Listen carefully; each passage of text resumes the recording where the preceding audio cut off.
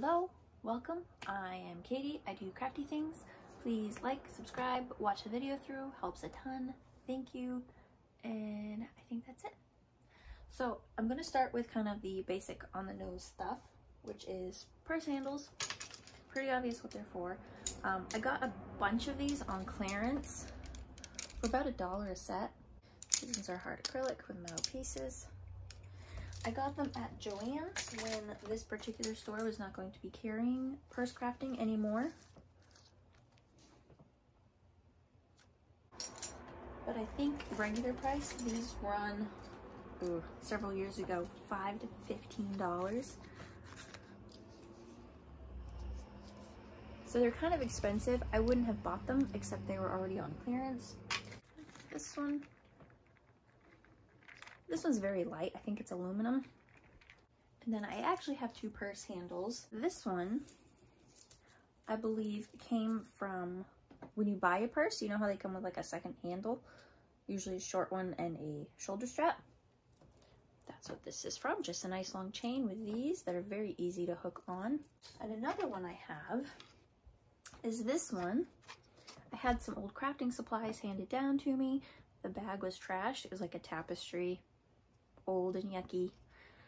Not really any way to save it, but it had these really cool wooden handles.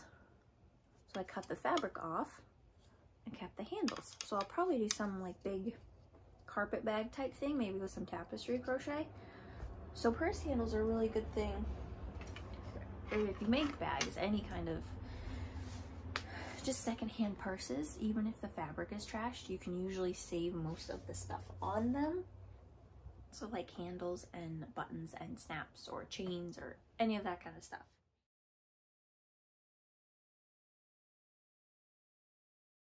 These are also something that I've saved from old bags, which is these little boogers, which don't seem like much, but if you're making drawstring bags, these can be really nice to have. And I want to say, I mean, you can buy them, and I think it's like $2 for a pack of 2. I didn't remember when I saved them, but I have 5 or 6 of those. Now these are something that I've also saved off of a purse that I took apart. Just some rings. I believe they were hooked to the bag and then the strap was hooked to them. Okay, so now for a few things that I think are made for crafting purses, but could be used for other things as well. And some of this stuff I got at Martin's, which is like my local salvage and surplus store. I can usually find good deals on crafting things, just things that didn't sell well at the craft stores. So I get a lot of this stuff real cheap. These are little swivel pieces. Good for if you want to make your own purse strap or something like that.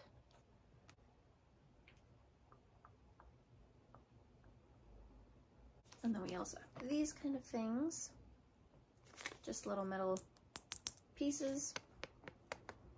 And then we have a little bit fancier. We've got some buckle pieces. Now this one has the little lock pin piece. And again, I think these are for purse handles or straps, but you could also use them if you wanted to make a belt, or I've seen them used on like cuffs. So I picked up 2 different sizes of those. I just got these the other day. And this is the one without the pin. I also have some little brass D-rings. And I also have one of these, which is a swivel lock, which I really like. It's got the little tines that you just put through your fabric. Now most of these are intended for sewing, but the advantage that you have using them for knit or crochet things over that is that you don't have to usually cut holes in it. You can just put these little tines right through the fabric and hook them in. Now this one's bigger around. You can see the size in there. So you might have to account for that when you're doing your project. But you can also get, I thought I had some, the little magnetic circle buttons that are very easy to put in. You don't usually have to cut anything for that. You can just stick them right in your project after it's done. Those are the same exact ones that you get in purses that you buy. Like if you go and look in your bags or backpacks or purses or something, you'll probably see one. And they're very useful. I think I've used all mine up. Okay. And I also have a few of these types of snap buttons with plastic edges. And again, they've got holes made to sew them on, but you could just crochet that right onto your project. I've never actually used these ones. I haven't actually used these ones yet, but they're plastic edging, so I think they're made for baby stuff. Finally getting out of the purse crafting stuff. Another thing that I really like the looks of, I think takes it from homemade to handmade, are labels. So I have these little fake leather ones. It says handmade limited edition. You see they're just like suede fabric. I bought these online. You can get a ton of different designs, and I really like these for like on the edges of hats or on the cuffs of mitts or something like that. Sweaters, whatever you're making, I really like these, especially if you're selling them. So I have those fabric ones, and then I also have these wooden ones. They're a lot smaller, about an inch long. They just say handmade. Also bought them online. To me, these just add that little bit of professionalism to them. I also got these decorative tags. I bought these forever ago. It was $2 because they were damaged. There's absolutely nothing wrong with them. They were put in damaged because one was missing, but it wasn't actually missing. It had just slid underneath another one. So these are pretty cool. Okay, yeah, you can read them. And these I would save if I'm doing a gift or something special for somebody, and they are metal. Or you could make like, bend them down and make bracelets out of them. That would be pretty. Okay, the next thing, you guys probably have seen these before for yarn. You use them a lot for stuffed animals, but it's just these little plastic safety eyes that you put on. Super easy to put in. I've got the small ones and the big ones. If you are making stuffed animals and just stitching the eyes on, I would really recommend these. I like them. They add just that little bit extra to it. And they're only a couple bucks. This next thing, I always forget to actually put them in my projects, but they're one of my favorites. I love them.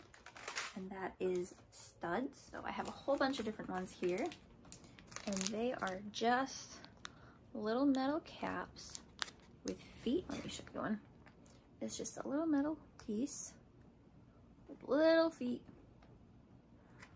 So these would be very easy to put through any kind of project with yarn, and then you can just close them up. And to me, these are a lot of fun. But we've got some black traditional square studs. I have silver of the same. I also have brass. And then these ones I bought at Hobby Lobby. So we've got these little circle ones, just flat head. And then I have a little bit fancier. We've got some gold and silver ones, and these ones have little rhinestones in them. And I like these because you can add them to absolutely anything that you're making, and they'll fit right around the yarn. Very easy. You just push them in and close the feet, and they're on. You can use them on hats, on toys, on sweaters or mittens, cuffs, whatever. Absolutely anything. I love these. I need to start using them. I had these in there, so I thought I would show them. I've got 4 of them because they're for a specific project. I want to make a waistcoat at some point. And they had these at Hobby Lobby. And they're just like a faux leather thing here with a buckle on it. And I thought these would be really cute just to put, like, if I do an asymmetric, I can put them down the front. They're just really pretty. And I had them, so I wanted to show you. Okay, and last thing, we have our eyelets. These are the same exact kind of eyelets that you have in your shoes, essentially. They're just a little thing to make a hole. And again, very easy to do. If you're doing it with fabric, you have to cut the hole and dig with the fraying, but with yarn, they'll fit right in. And these can kind of look intimidating if you go into the section to find them, because there's a lot of different pieces and a lot of different tools. But these are nice because you buy the one thing with the eyelets, and it comes with the tool, and I will show you how to do those. It's very simple. The only thing is just to make sure that the yarn gets caught in it. And these are really good for anything that you make that you want to lace up. So again, I know I'm thinking like sweaters in my mind right now, But if you want to have anything, like if you're making a corset or something, you can put them in and lace it up, or you could do a lace up pattern in your mitt, or just use them as decoration because they're pretty and put patterns in. Okay, so I had these things mixed in, so I thought I would show you. I got these. They were a bridal button set collection.